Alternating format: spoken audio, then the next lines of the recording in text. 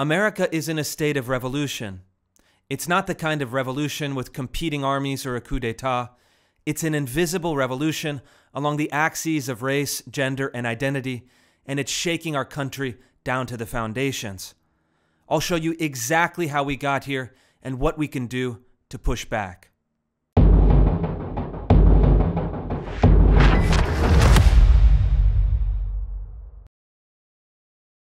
In order to understand America's Cultural Revolution, it's important that we go back to the origin point, the year 1968. This was an era of incredible turmoil in the United States and around the world. And when you go back into that time and you look at the documents, you read the books, you understand the news reporting, you can see very clearly that the Marxist left-wing intellectuals in the West were really at a self-described dilemma or impasse. They believed that the revolution in many ways had failed. It failed in the Soviet Union, which after World War II, everyone acknowledged had descended into bureaucratic tyranny with gulags and extreme methods of suppression and not even providing basic sustenance for its population. But more importantly, it also had failed in the countries of the West. When they looked to Europe and especially the United States, the Marxist intellectuals thought that the working class, in which Karl Marx had invested all of his hopes as the revolutionary proletariat, had actually transformed culturally and become not just non-revolutionary, but in fact anti-revolutionary. People in the United States that were in the middle and working classes were largely satisfied with the rapidly rising standard of living, with a level of material comfort that had been unknown in all of human history to the common citizen. And so rather than give up on Marxist theory, the intellectuals at the time, predominantly the intellectuals who were known as the critical theorists, developed an alternative strategy to implement their revolutionary ideology. And so what we have is someone kind of most prominently at the University of California, San Diego, a philosopher named Herbert Marcuse, who had immigrated from Germany after Hitler had taken power and had really been working with his colleagues to develop these new critical theories, sometimes called neo-Marxist theories. And a critical theory, very simply, is a theory in contrast to the traditional theories, which sought to explain the world, which sought to reveal human nature, which sought to uncover these eternal principles. A critical theory, on the other hand, was a theory that sought to expose and undermine and demythologize existing social institutions to then convert or transform them towards the complete liberation of human potential, the complete liberation of society. And so these critical theories, and most specifically coming from Herbert Marcuse, became really the dominant philosophy of left-wing ideology and left-wing politics of that era. Students in 1968 were marching through the streets in European capitals, unfurling banners that read, Marx, Mao, Marcuse, meaning Karl Marx, the kind of touchstone creator of Marxism as a economic and political theory, Chairman Mao Zedong, who brought kind of Marxist, Leninist revolution to the country of China in 1949, and then this elderly German intellectual, Herbert Marcuse, who promised to bring the principles of Marxism to the current era. And so Marcuse believed, that they could create a new proletariat, not based on the working classes, not based on seizing control of factories and other means of economic production, but a two-part proletariat that brought together those kind of white student radicals that fermented the universities around that time, and then the black urban underclass that had been rioting against, in many cases, abominable social conditions in American ghettos. And Marcuse believed they could unite these two disparate and in some ways contradictory elements, the white intelligentsia and the black urban population, to become a new proletariat that could advance a program of cultural change and cultural subversion that would eventually weaken those structures of society that prevented the true rupture, the true kind of socialist rupture. And Marcuse made this very clear. He wrote about how to enact this cultural revolution, and he wrote that it would assume the character of, quote, preparing the grounds for the coming socialist revolution. And so the goal, always the same, that Marxist, socialist revolution, although the methods in the 1968 revolution started to shift. They were starting to find a way of bringing this about in a non-traditional or non-orthodox way. And so when you bring those principles together, the philosophy of the critical theories, the new two-part proletarian, and the program of cultural revolution, you get this extremely powerful expression that began within the explosive year of 1968 and has traveled now more than a half century to a position where it's gained dominance in elite American institutions, starting in academia and now going into other elements of the American bureaucracy. It's potentially a world historical change. It started in 1968, and it's now at the forefront of our society.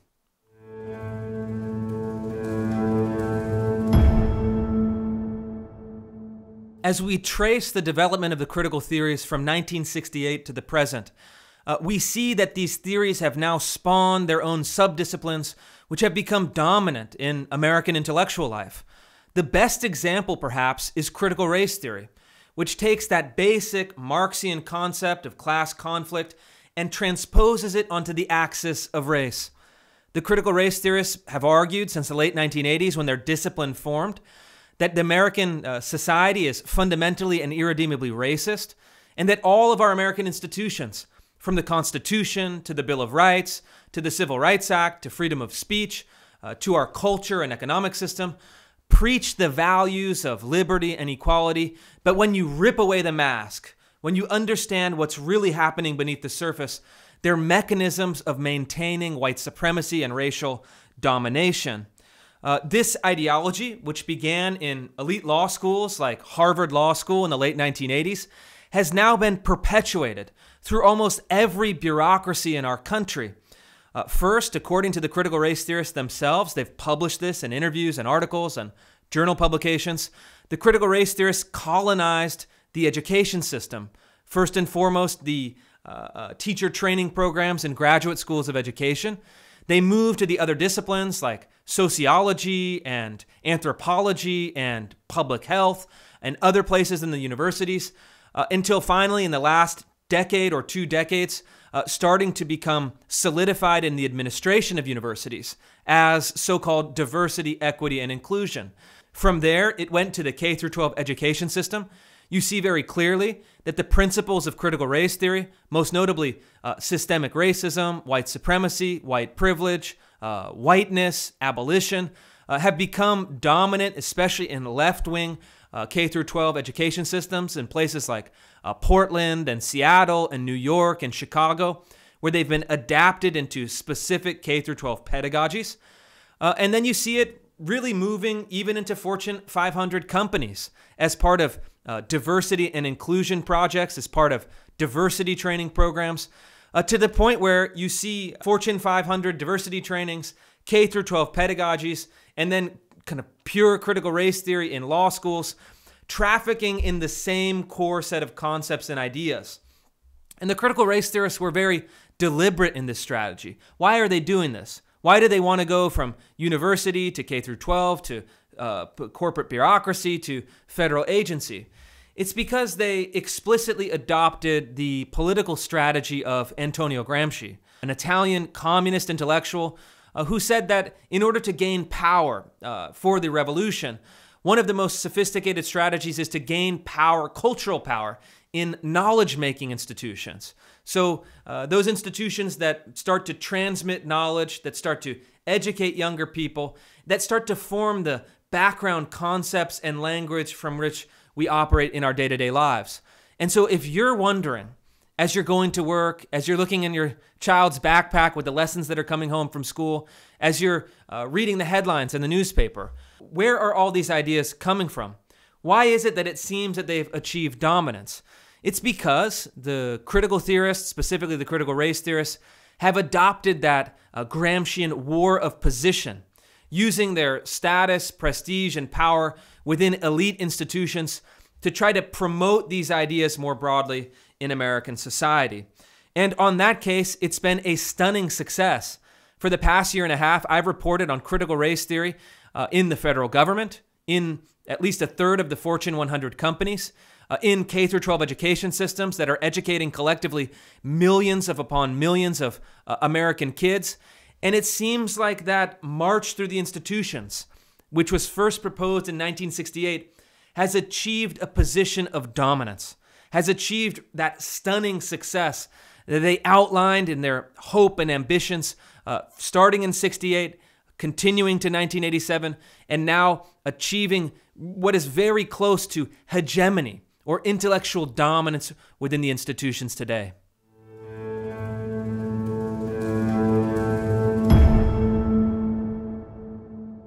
The question then, if the critical theories have gained dominance in American institution, is what do we do about it?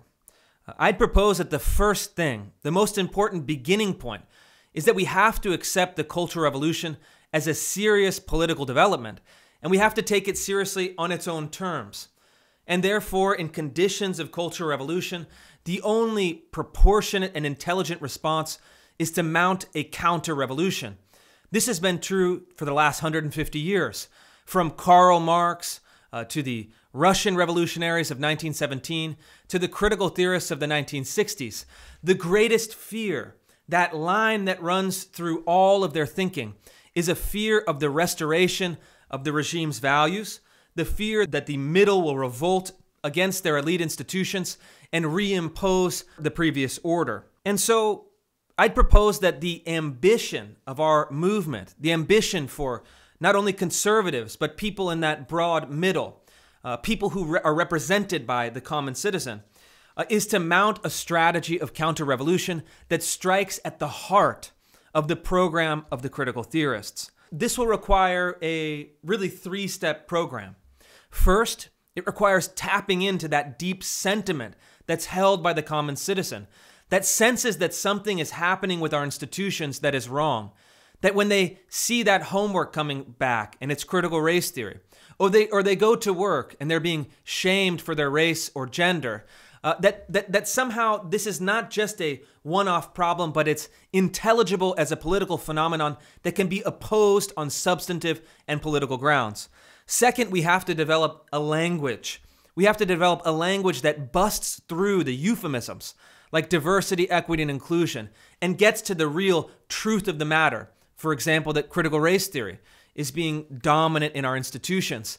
And also develop a language that can arm the common citizen with a method of speaking back, with the method of speaking successfully against this ideology that is being imposed from above.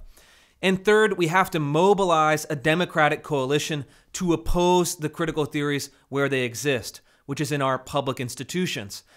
The conflict today is not the conflict that was predicted by the critical theorists between the intelligentsia and the non-revolutionary working classes, or between the racial categories of whiteness and blackness. The conflict today, and how we have to conceptualize this fight of counter-revolution, is that this is an elite revolution that seeks to use public institutions at the highest level to impose a new set of values against the common citizen, against the common people. And so therefore, the political coalition that must emerge is a political coalition of the common citizens in revolt against the elite institutions. And we can leverage our democratic power through school boards, through state assemblies and state senates, and ultimately through the federal deliberative bodies in Congress, in order to advance a policy program to strike back against the critical theories. And while it sometimes seems that these theories have generated absolute control over all of our knowledge-making institutions, that they've become the common language, the common conceptual reference for all of our political discussions, there is a key vulnerability. There is an Achilles heel. It's that the critical theories, since the beginning, are a creature of the state. They've been totally subsidized by public institutions and public dollars, and they can only survive within the publicly funded bureaucracies. And so, as a force representing the majority of the American people, finding our power within the democratic institutions of the legislature, we can sever that connection. We can separate the critical ideologies from the bureaucratic power centers. because the public institutions ultimately must reflect the will of the public, they must reflect the values of the public, and they must serve the public good. And so this counter-revolution can start to identify where the critical theories have power, in those bureaucracies that are insulated from the market, that are insulated from citizen oversight, that are insulated from direct control, and then start to change the laws and policies to strip funding from the critical theories, to strip power from the critical theories, and to start reorienting our public institutions towards serving the common citizen.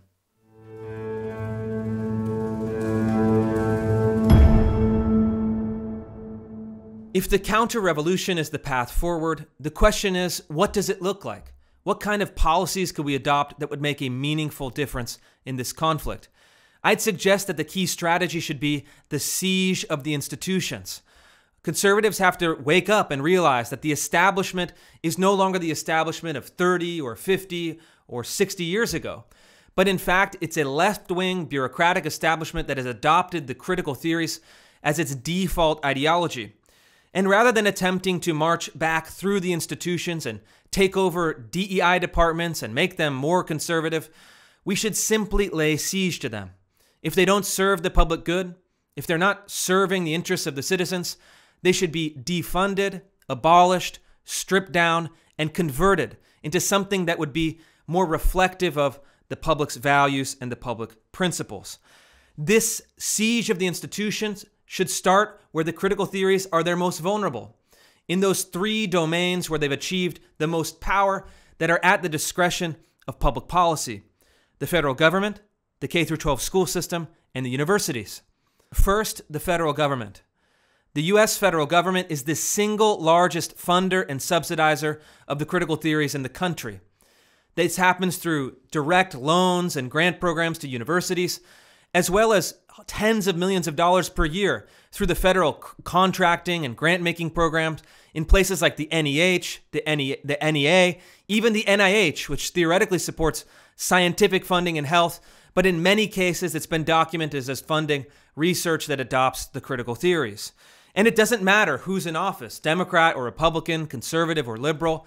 The permanent federal bureaucratic apparatus in D.C. funds the critical theories year after year. And in fact, I reported during the Trump administration that institutions like the National Nuclear Weapons Laboratory, the Department of the Treasury, the FBI, the Veterans Administration, really every facet of the federal government had been making grants that were based on critical theories, which ostensibly the president would have opposed, but also bringing in diversity trainers, who in many cases had banked millions of dollars in public funding, teaching the principles of critical race theory and really indoctrinating federal employees into the ideology of critical theory. And so this situation is a choice by legislators and by the presidents that could be reversed with the stroke of a pen. And so the first step is to do a top-down audit of all federal contracting, grant-making, and funding programs, and simply stripping and eliminating funding for anything that uses the core concepts of critical theory, critical race theory, and critical gender theory. You could wipe out the entire ecosystem of diversity consultants and trainers and grant-dependent intellectuals simply by identifying it and putting a stop to it. Second, the K-12 schools. As we've seen now in more than a dozen states, there's a three-part program that needs to happen in order to sever that connection between K-12 education and the critical ideologies. First, legislatures have the power and actually the responsibility to make sure that what's being transmitted in K-12 public schools reflects the values of the voting public.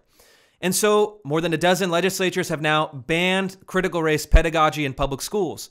You can't practice race essentialism, collective guilt, or race-based discrimination in your teaching and pedagogy and materials, which has stopped CRT from being taught to now millions of kids. Second, what we need is complete and total curriculum transparency. Every parent in this country, I believe, has a fundamental right to know what's being taught to their kids in public and government schools. And so now we have legislators in about 20 states that have introduced curriculum transparency bills that would require all public schools to post all of their teaching materials online. so that parents could go with a few clicks of the mouse and see exactly the materials that are being used to teach their kids in K through 12 public schools.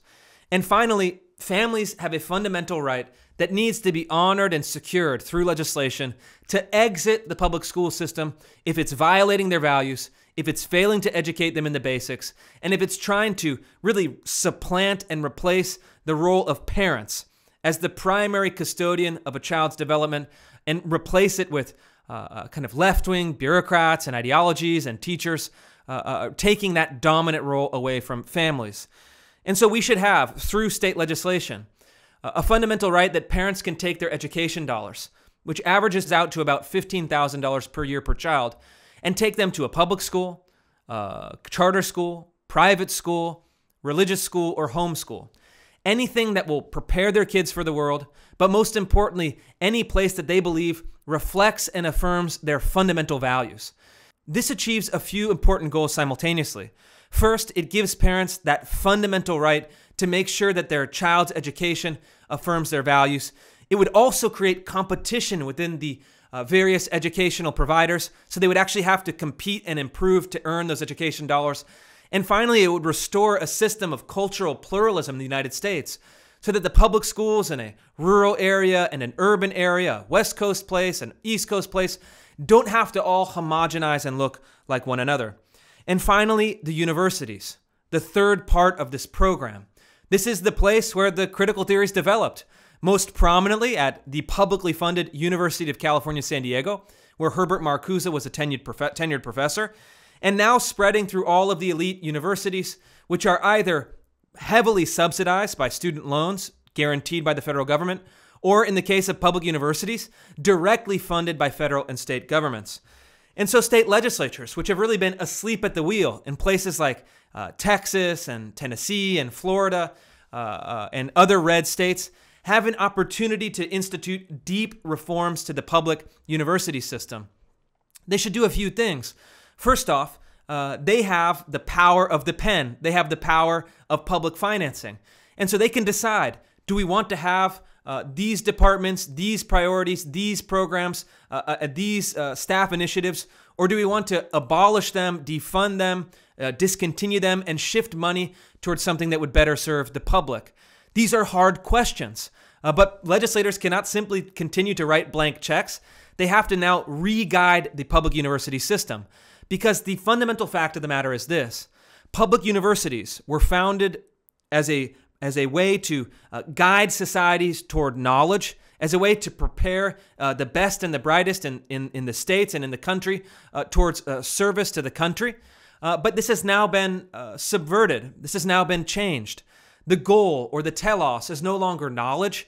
It's social activism, or so-called social justice. And it's not designed to treat people equally in a system of merit and excellence. It's actually designed to become a kind of miniaturized version of society, where power and prestige are distributed along lines of race, gender, and identity, not on the basis of a pure excellence and achievement. And so legislators can do a few things. They can fund programs that they support, that reflects public values, and defund programs that they don't support and don't reflect public values. They should also consider starting a conservative center in every public university that is independently governed by a group of like-minded people who believe in this fundamental pursuit of knowledge, that should really have a kind of conservative counterbalance to the left-wing departments in other places in the public universities.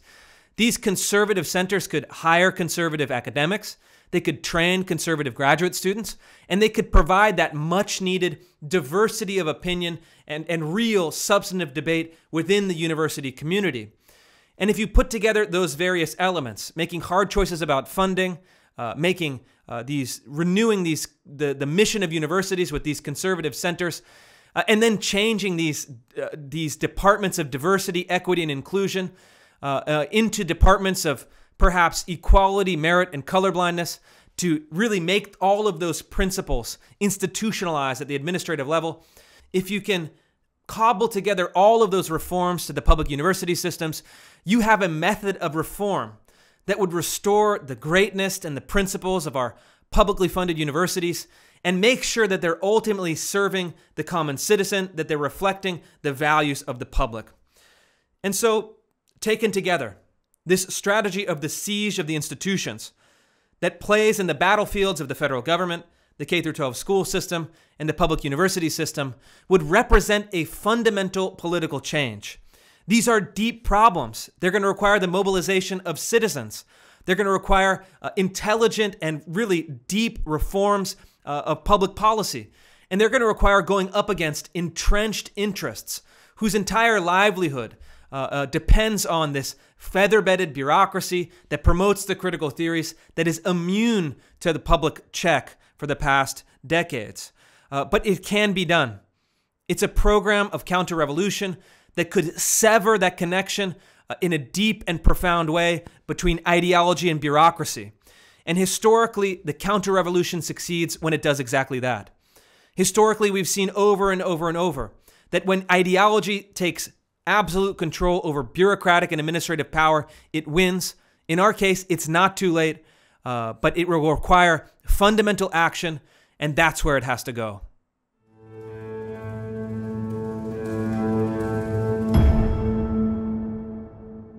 So where do we go from here?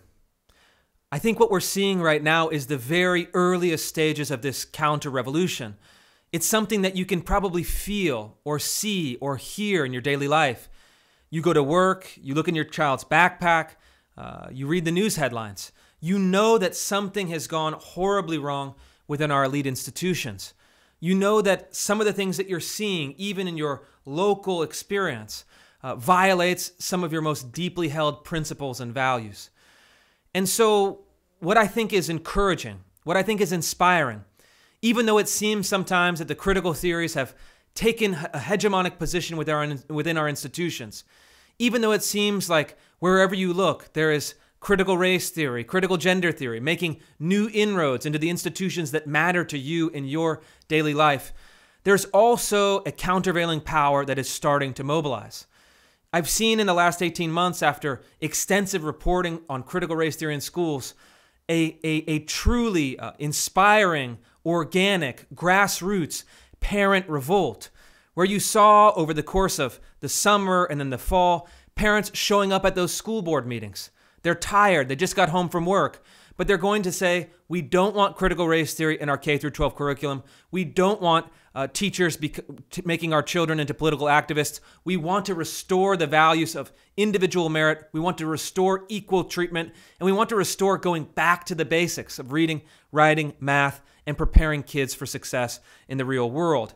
This was a movement that went from district to district until you had more than 1,000 districts in open revolt against the bureaucrats and the ideologues who were pushing critical race theory in K through 12. And what I think this shows, what I think this demonstrates, is that there is this latent reservoir, this deep-seated feeling of public opposition to the critical theories. And now we have to take it to the next 3 steps. We have to give it a name. We have to give it a language of dissent. And we have to give it a method where they can rally and mobilize at school districts, at state legislatures, and all the way to the U.S. Congress in order to demand changes to the system, in order to sever that connection between ideology and power that threatens the well-being, that threatens the principles, and really threatens the autonomy and viability of the common citizen. And so we can start to think of this as a revolt of the common citizen against the elite institution. This is a revolt that's happened many times throughout history. It's really a total inversion of the ideas from orthodox Marxism and even the critical theories of neo-Marxism. But it has this tremendous popular power that just needs to be harnessed and translated from public sentiment into public policy.